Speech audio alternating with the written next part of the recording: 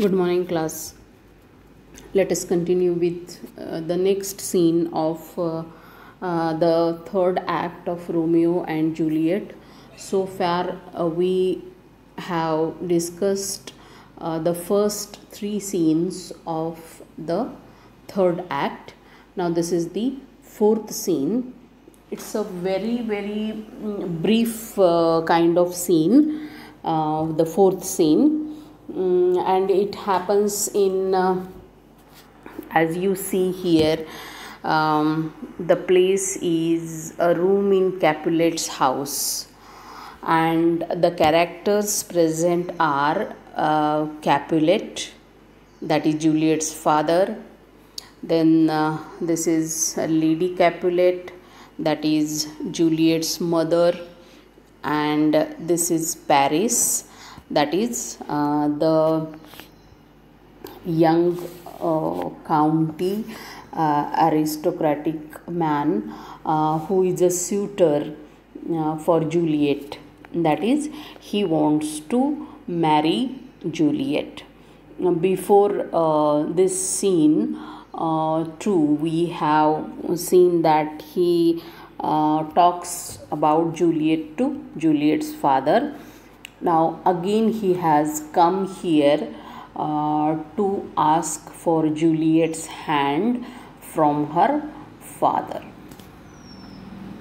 and it's the time of this scene is the night of the fateful day, the night of a very disturbing day, that is the day when Tybalt is the day when actually Romeo and Juliet are married in the morning, and after that Mercutio had a fight with Tybalt in which Mercutio is dead, after which Tybalt is killed by Romeo, who becomes very angry to have his friend Mercutio killed, and later on the prince comes there and he banishes Romeo from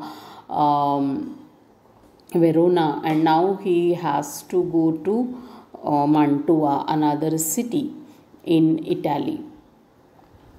And we know that in the third scene, Friar Lawrence has consoled Romeo, and before that Juliet is crying for both her cousin Tybalt as well as Romeo.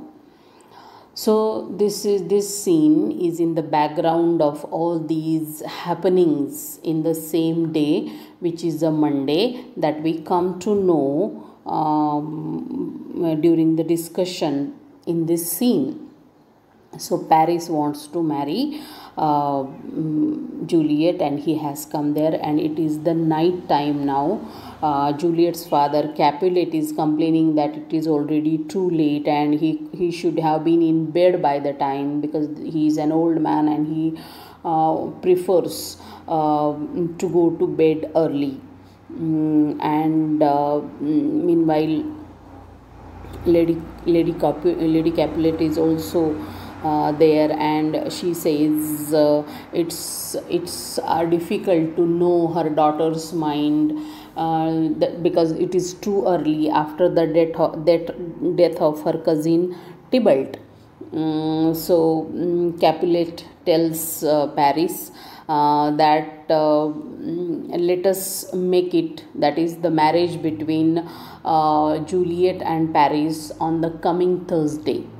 So this is Monday, and it is decided that their marriage will take place the Thursday of that same week in St. Peter's Church. And it will as it is the mourning period, that is it is soon after the death of Tybalt, they decide that there will be few guests for the marriage, and Paris is very happy, and Capulet orders his wife to go to Juliet before going for sleep, before going to bed. The mother should go to her daughter, that is Juliet, and prepare her mindset to marry Paris uh, on the Thursday of that week. So this is the scene in which the marriage between Paris and Juliet is decided, it is fixed, and this is the irony of the situation. Here, the dramatist uses a very important dramatic device, that is irony of situation, because we as the audience or the reader, we know that Juliet is already married to Romeo and she is deeply in love with Romeo, and exactly opposite to this is happening here, because her father and mother and the suitor, that is Paris, they don't know that the girl is already married, and they are talking about her marriage. Actually, they have decided her marriage without having her consent.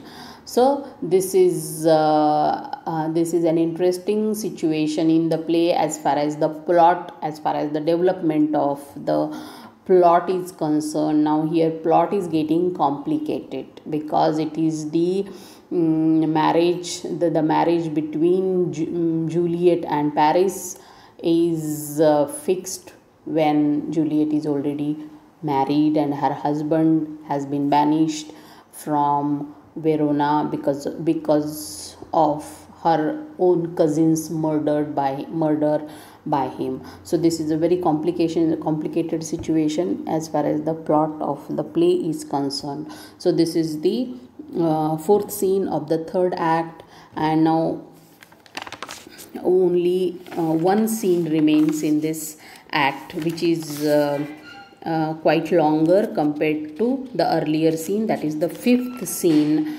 of the third act, and then the third act comes to an end. Here we stop, and in tomorrow's video you will come across the last, that is the fifth scene of the third act of Romeo and Juliet, the great romantic tragedy by William Shakespeare. Thank you.